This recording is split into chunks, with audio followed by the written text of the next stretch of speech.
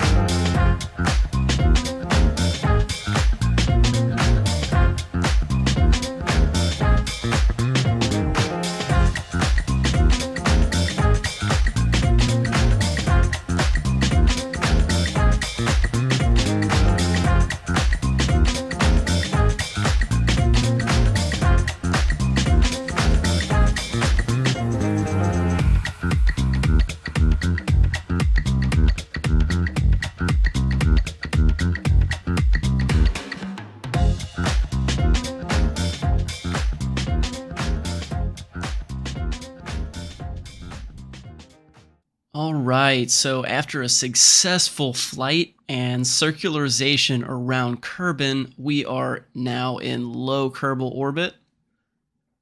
And we just have one problem. We are a little low on fuel.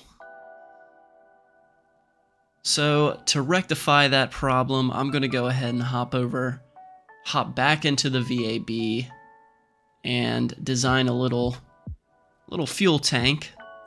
Remotely guided fuel tank that we can launch up into orbit around Kerbin and rendezvous with our SSTO so we can give it enough fuel to make it out to Duna. We'll go ahead and skip right to the rendezvous with the SSTO. Go ahead and get it refueled up and begin planning our maneuver out to Duna.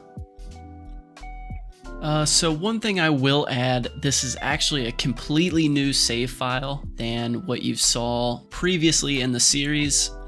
Following the recent patch, the third patch, I went ahead and I just remade everything and I relaunched everything. It was a little tedious, but it's best to start with a fresh save file once a new patch comes out. So I wanted to do that, and it did take a little bit of time, but I went ahead and remade everything and got everything back into position, and I was actually able to get everything placed on the surface together, which I didn't have in my previous save file.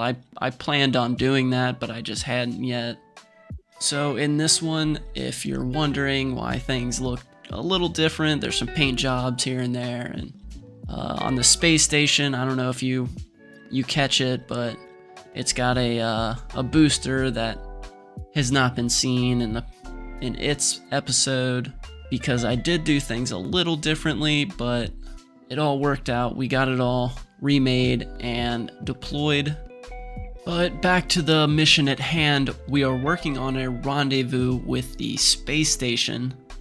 I pretty much skipped out here to the space station, being that this is the 7th episode, and pretty much every other episode features a flight out to Duna. I figured I'd go ahead and skip it on this one. But we are here at the space station where we're going to go ahead and get this thing docked up, and it's going to be here parked until later episodes.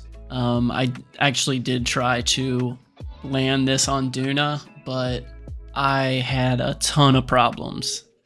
I think I said earlier in the video, so if it wasn't just my quick saves not working, you know, I'd load into a quick save and Kraken would get me, or just literal parts of the craft would just start flying off.